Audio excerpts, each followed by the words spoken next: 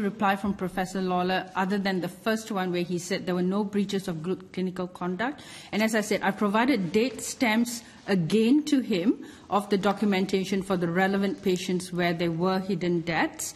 So with his statement that none of the deaths in the Pfizer trial were due to the vaccine, I went back and reanalyzed the data.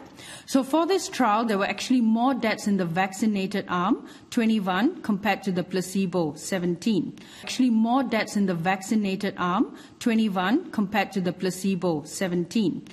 Of the deaths in the vaccinated arm, only 3 of them had autopsies. But in the vaccinated arm, 10 of those deaths, 10 of the 21 deaths, were people who were sudden adult death found dead. They were people who died whilst they were in the laundry, people who had a cardiac arrest when they were walking, people who never woke up from their sleep, people who their neighbors called and said, there's a smell in this apartment next door. I think we need to, you need to go and check this. So there was a sudden adult death signal, found death signal in the vaccinated deaths. Of that 10 sudden adult death found dead, there were only 2 autopsies, only 1 results available. That's the sudden cardiac death.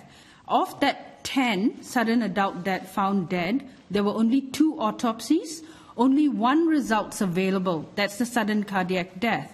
The other autopsy report was the gentleman who was found in the laundry by his mother.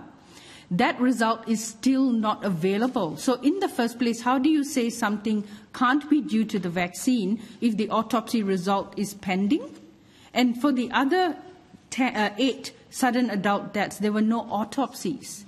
And I think it's really critical that people understand this. I can understand if there's a period of illness that's documented in hospital, there's no autopsy. But for people who die suddenly, people who were well enough to sign up for a clinical trial, and they die suddenly, and there's no autopsy, I have repeatedly asked the TGA for their evidentiary basis for the statement that none of the deaths were due to the vaccine. What was your reply? I haven't had a reply.